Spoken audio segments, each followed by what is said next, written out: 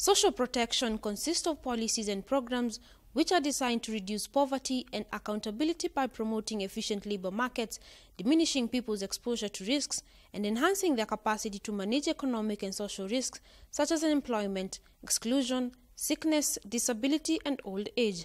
Dr. Stephen Kidd, a world-leading social policy expert, in his keynote address noted that poverty and disability are interlinked. You know, you're more likely if you have a disability to be living in poverty, but if you're living in poverty, you're more likely to have a disability as well. You don't have the proper diet, you live in less healthy conditions, and you're more likely to fall susceptible if you don't get vaccinations. As we've heard already, a couple of stories of children getting polio because there isn't the right vaccinations in place. And they're inextricably linked. We have to eradicate poverty, but we also have to give as much support as we can to people with disabilities. He continued to encourage the government to invest in the people living with disabilities as they possess a wealth of talents which are of importance in improving the gross domestic product. A recent study a few years ago showed around middle-income countries that the losses of productivity of not investing in people with disabilities can actually reach around 7% of GDP. It's a massive loss that countries lose by not having proper investment. In attendance was the Senator and Chair of the Kenya Disability Parliamentary Committee of the Albinism Society of Kenya, Isaac Mwaura, who pointed out the need to invest in universal healthcare coverage to avoid financial strain when seeking medical evaluation and in turn reduce the dependency on social welfare and communities.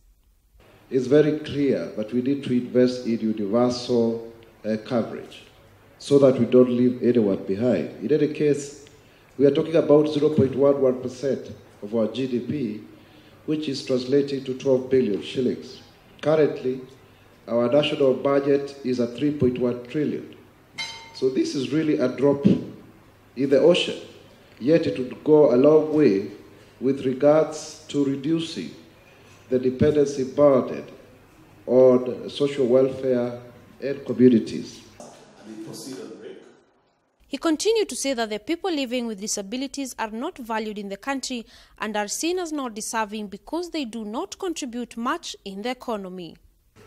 The problem, moderator, in this country is that persons with disabilities are seen as undeserving.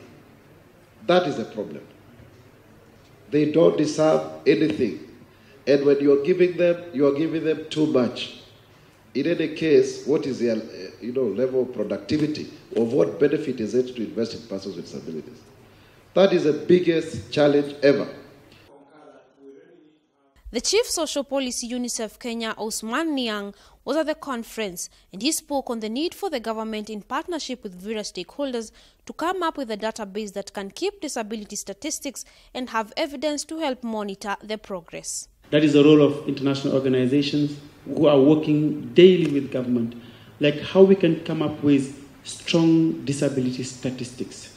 Because at least when we go to parliaments, when we go to the Senate, when we go to all decision makers, at least we have something tangible that we can show, like this is the problem, this is how it stands, this is how it is happening. He continued to point out that the only way to solve the disability problem is by using the human right-based approach, as it involves everyone, leaving no one behind. We can only address disability using a human right-based approach. Human right-based approach. And I think for those who know the Sustainable Development Goal, it is built under human right-based approach, which is like we have to leave no one behind. The research presented identified how social protection can enable persons with disabilities to overcome barriers they face, including the higher cost of living and inadequate incomes. If the country is to move into a middle-income economy, no one should be left behind because they suffer from a disability. No efforts should be spared in including them in all social protection systems. For Brand Plus TV Business News, I am Daisy Wambua.